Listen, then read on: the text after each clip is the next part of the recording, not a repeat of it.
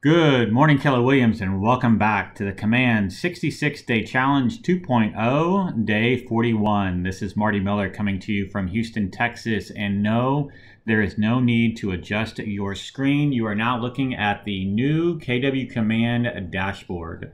So this is the dashboard that you're going to see every time that you log into your KW Command platform.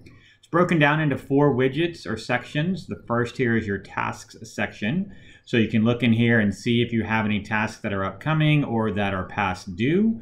If you click on these tasks, they'll actually take you into the task manager where you can update those, archive those, snooze those, etc. In addition, on the right-hand side here, you're going to have the product update section. So you'll have the what's new, kind of gives you what's happened August 5th, what we did in KW Command, August 9th, what they did in KW Command. A lot of these kind of go over some of the videos we've been doing over the past week or so. In addition, if you click this What's New box, you can see what's next.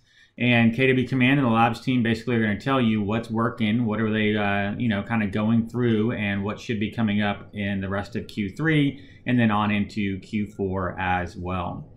Bottom left widget or section down here is the database health section. So it's going to show you your database health score and then how that score is kind of put together with regards to how many contacts in your database have a phone number, an email address, an address, or a neighborhood assigned.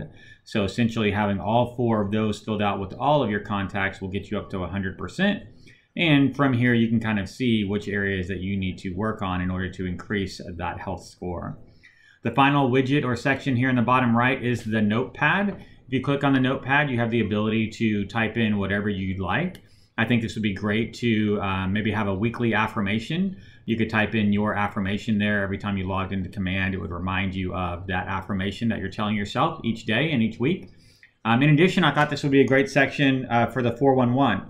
You could copy and paste from your 411 into Command your weekly goals and then be able to see them very quickly and very easily.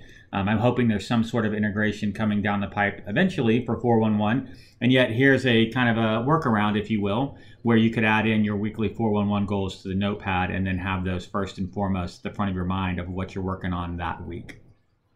So that's it for today, guys. The day 41 Command 66-Day Challenge 2.0 Mega Camp is just a couple of days away. Super excited. I hope to see you guys in Austin. And as always, if not, I'll look forward to speaking with you in the morning. Hope you have a fantastic weekend. Thanks so much, guys.